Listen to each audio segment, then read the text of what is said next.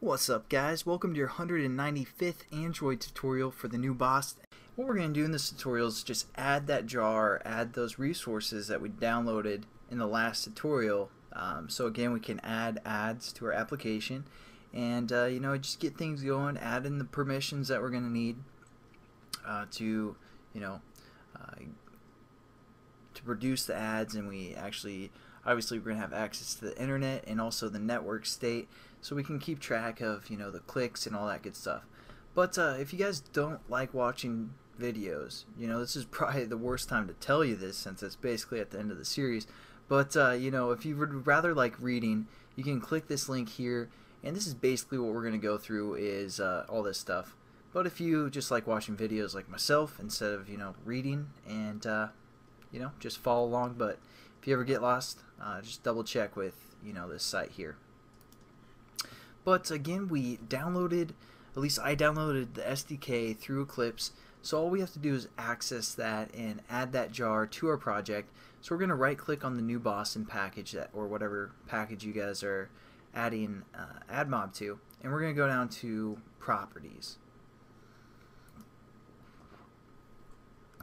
Once we open the properties, we get something like this. We're going to go to Java build path, and we're going to go into our project, or our libraries and we're going to say add external jar, because again we downloaded the SDK which has a jar that we need. So we're just going to say add external jar, and we're going to refer back to wherever we downloaded the SDK, or if you guys downloaded AdMob off their website, find that download and open that there.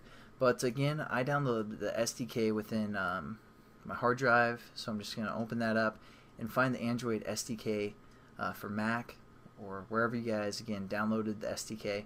We're going to go to Extras, and then we're going to go to the Google tab, or the Google folder, and we have AdMob's Ads SDK right here. We're going to open that up, and here's our jar that we want to look for.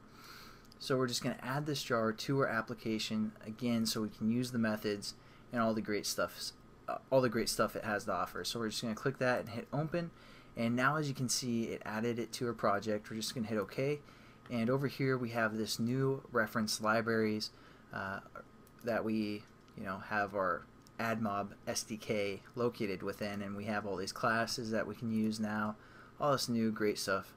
So there we go. We've added our jar to our application. Now all we need to do is add the permissions. So we're going to go into the manifest, and we already have the internet, but just to emphasize, you guys need the internet one. So if you don't have an internet application and you haven't been following this project exactly, make sure you add the permission for the internet.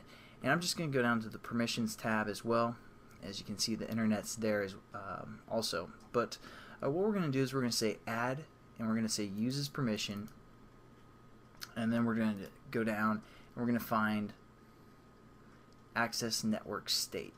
That's another permission we're going to need for AdMob, so we're just going to click that and save our project, and then just maybe double check, go back to the XML, make sure that new permission is in there as well. So we need the access network state and the internet. So those are the two permissions we need for AdMob, and we've set up our jar. In the next tutorial, I'm going to show you how to reference those methods and how to set up and add within your application. So I'll catch you guys in, and have a good one.